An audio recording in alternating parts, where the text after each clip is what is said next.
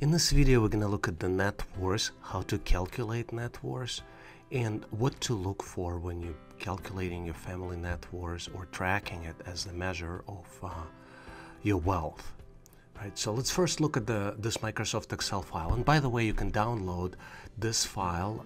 Just look at the description for the video, and you should be able to download this Excel file and use it for your own purposes.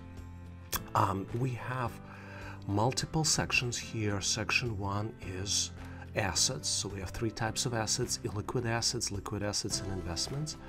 Then we have liabilities, which includes credit card liabilities and loans. And then the net worth is calculated as assets minus liabilities. So we have a row which is called total assets, row 12, minus row total liabilities, and that's how net worth is calculated. So that's the formula: C12 minus C22. Now, what we see here is column C, D, and E contain net worth for every 5 years, and that's future projections, right? We're looking forward here, but you can typically measure it in for the year past, because you can collect all financial data.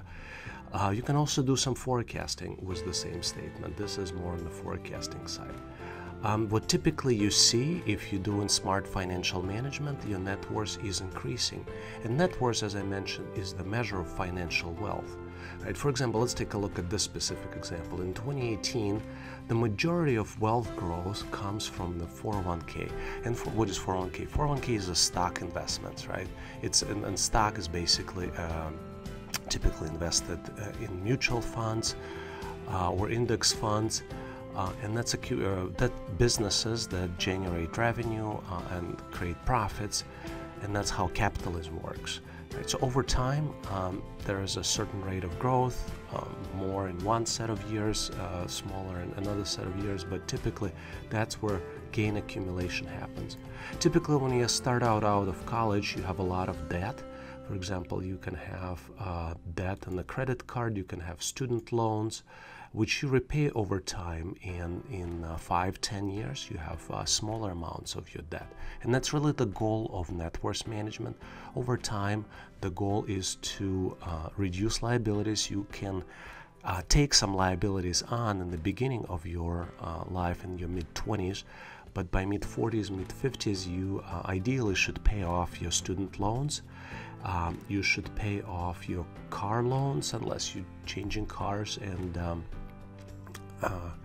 you ultimately then losing value. I mean, it's a nice thing to have, to ride a new car, but cars depreciate in value, as you're well aware.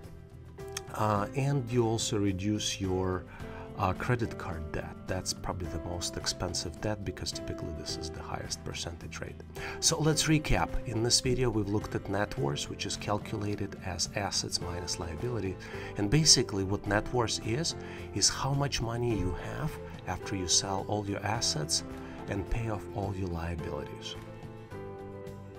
Thanks for watching. Make sure to review the description to this video, as it contains the link to the downloads. If you have an opportunity, please leave a review. I read them all and always on the lookout to improve.